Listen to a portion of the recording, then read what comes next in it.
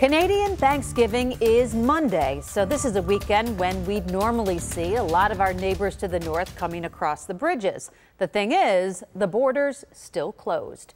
Good evening, I'm Mary Ellis Demler. And hello everyone, I'm Scott Levin. Visitors can still only go one way across the bridge there, and there are an awful lot of questions about why that closure is still in place. 2 News Side's Ron Plants has more tonight. October 21st could be another day with a possible announcement of an extension for a closed U.S. border to Canadian citizens. So Congressman Brian Higgins is again making his case that the border should be reopened to vaccinated Canadians.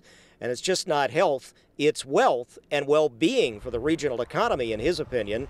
In fact, it's estimated by the U.S. Travel Association that the U.S. loses $400 million a month without Canadian visitors, and that filters down to the Falls with a 10% drop in sales tax revenue this year. Higgins was also quick to bring up his point of a potential link by the Biden administration to the northern border and the southern border, which has numerous issues with undocumented individuals and comparable total vaccination rates. 56% in the U.S. versus under 40% in Mexico.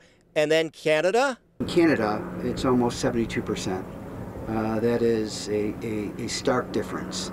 And to justify a continued closure of the northern border to our Canadian neighbors based on, other issues at the southern border is unacceptable. Professor Edward Alden is an expert in U.S.-Canadian relations, and he lives in the northwestern border state of Washington. The administration is under a lot of pressure, particularly from people in the Democratic Party, to lift the restrictions on Mexico at the same time the restrictions are lifted on Canada. And that's awkward for the administration because of the situation right now at the southern border.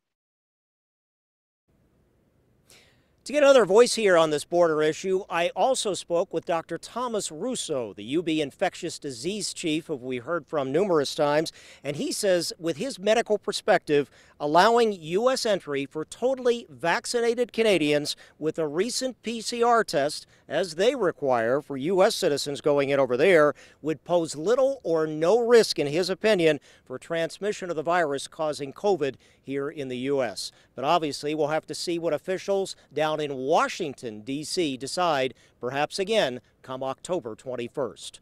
Reporting live from Niagara Falls on the U.S. side, I'm Ron Plants, Channel 2 News.